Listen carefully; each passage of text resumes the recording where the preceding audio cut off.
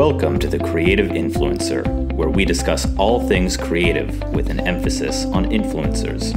The Creative Influencer is hosted by John Pfeiffer. John is an entertainment attorney in Santa Monica, California, who represents influencers and other creatives.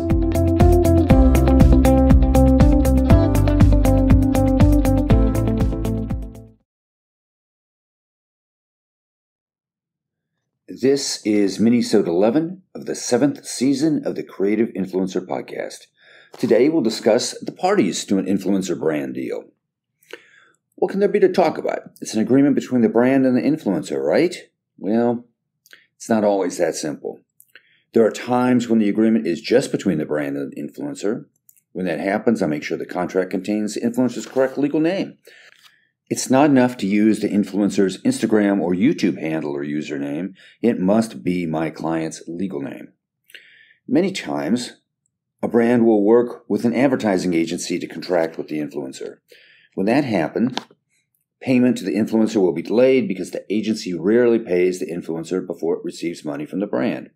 That said, when an agency is involved, the agreement will state something like, quote, "This influencer services agreement is made and entered into as of January 17th, 2024, by and between advertising agency, OBO, the brand." The OBO means on behalf of the brand.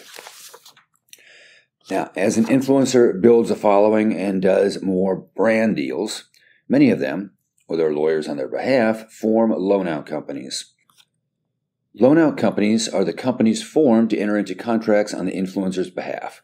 The influencer becomes a shareholder or employee of the corporation, and the corporation, quote, loans out the services of the shareholder/employee. Loan-out companies also provide some measure of protection from lawsuits, but that is a topic for another episode.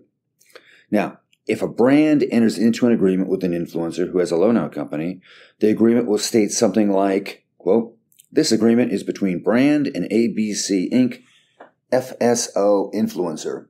The FSO means for services of the influencer.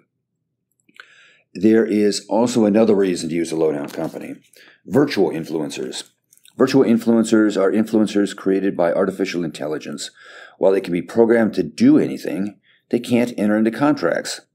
Only humans or legal entities can do that. Virtual influencers do not have the capacity to enter into a contract. But the creator of the virtual influencer can use a loan-out company to contract with the brand. Legal problem solved. Now, a final word about the use of loan-out companies. When one is used, a brand generally requires an inducement letter. An inducement letter is signed by the influencer confirming that she will be providing the services agreed by her loan-out company. In our next minisode, we'll continue our deep dive into influencer agreements and look at compensation and payment. That's it for this time. If you enjoyed our podcast, please write a review on iTunes and tell your friends to subscribe. If you have any questions about influencers or suggestions for future episodes, email them to John at Pfeiffer@pfeifferlaw.com. Thank you for listening.